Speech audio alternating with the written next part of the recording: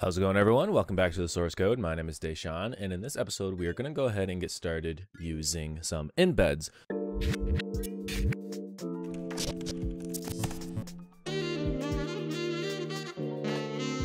So embeds are really easy to use, and they're really great because you can start creating some really interesting and dynamic messages when you use embeds. We're just gonna exchange this message out for an embedded message. You can use embeds for literally whatever you want to, but this is how we're gonna go ahead and use them. So we will just change this to embed, and then we'll go ahead and make our new embed up here. So let's go ahead and say const embed equals new discord dot message embed parentheses enter, and we can go ahead and set the color. And now you don't have to do these in any particular order. I would say whatever order you start finding works for you. I would try to stick to that order, and it'll just make your life a lot easier. So let's go ahead and say color, and this uses hex colors. So I'm just gonna go to Google right here, and let me just grab a color that I like. Let's grab a nice blue, and we'll pop that in there. We'll go ahead and click enter. Then I will go ahead and give it a title, and this will be no args. Actually, you know what, we'll say error. And since this is an error, let's actually change this to a nice red now that I am thinking about this. That would make more sense, right? Error message being red. Okay, then we'll say set title to error. Then let's go ahead and set description. And this will be, I'm sorry, but you, well, we will just say not enough arguments. And now one more thing here, let's just go ahead and say set footer, and we'll just say bot error log or something. Okay, and so now if we go ahead and start our bot and we open this up and we say test. Oh, sorry, it has to be an actual command. Ping. And there we go. There is our embed. And now you can start doing some really fun things with embeds. Like this is a very simple embed, right? So now if I wanted to, is I could go ahead and let's just go back up here. Let's get rid of that. And let's just say set. And now we can do what's called a field, right? So we can do one at a time like this, where it's basically just a title and then a key. So we'll just say code, comma, and then we'll say, you know, 00x9 or something. And then we will go ahead and say true. And that's basically if you just want it to stay in the line. So I'll show you what I mean with that. So let's go ahead and close our bot, open our bot.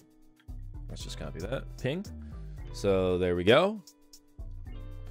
And so now we have our code. And now if we change this to false, it might not work properly with the little amount of information we have here, but we can find out. Yeah, it doesn't look like it's gonna change based on how little information we have. But now there's also another way you can add fields, is you can add multiple fields at once by doing add fields. And now with add fields, it's a little bit more complicated, but also still pretty easy. Again, using the JSON format here. So we can just go ahead and say, we can just go ahead and say squiggly brackets. I don't know why the squiggly brackets did that. It will say name, and this will be a value.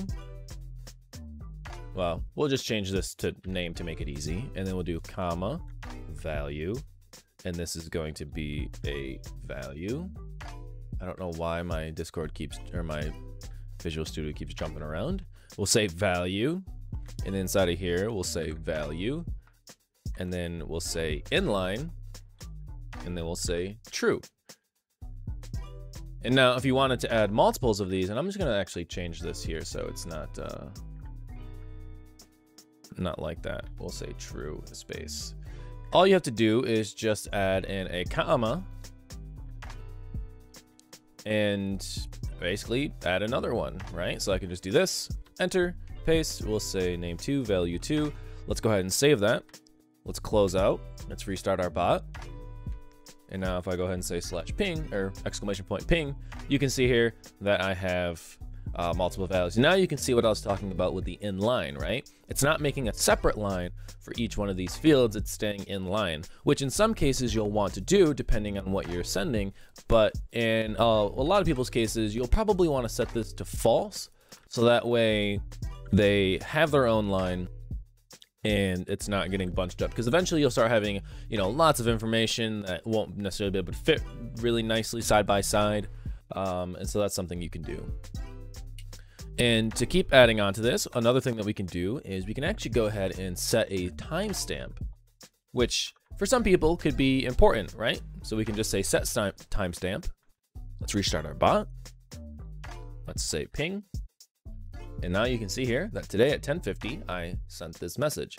And now this can be really good if you're trying to have some kind of error log or a chat log or something like that, where you want to keep track of the exact timestamps, and you want to be able to easily see those messages and see exactly when it was sent if you needed to look something up or vice versa. Okay, and embeds just keep getting cooler. Another thing that we can do is we can go ahead and set the image.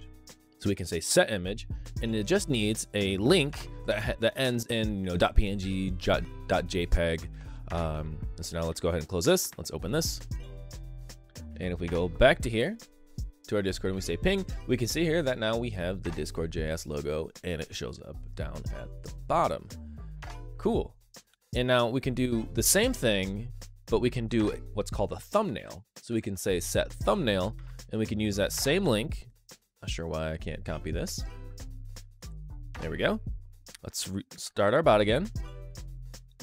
Now if we say /ping, we can see here that the thumbnail is up in the top right corner.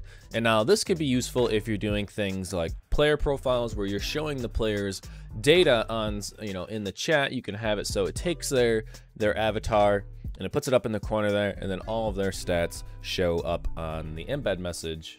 And that's one of the really cool ways you can do that. So that is all I got for you guys today. Before I end this video off, I just have a couple of things that I want to talk about, and these are the embed limits. So basically the limitations of the embed. And now I'm reading this directly from the Discord.js guide site, so that way I know that I am saying this 100% correctly based on what they are saying. So there are a few limits to be aware of when planning your embeds due to limitations set by the API. Here's a quick reference you can come back to. Embed titles are limited to 256 characters. Embed descriptions are limited to 2048 characters. There can be up to 25 fields. A field's name is limited to 256 characters, and its value is limited to 1024 characters. The footer text is limited to 2048 characters. The author's name is limited to 256 characters. In addition, the sum of all characters in embed structure must not exceed 6,000 characters. A bot can have one embed per message. A webhook can have 10 embeds per message.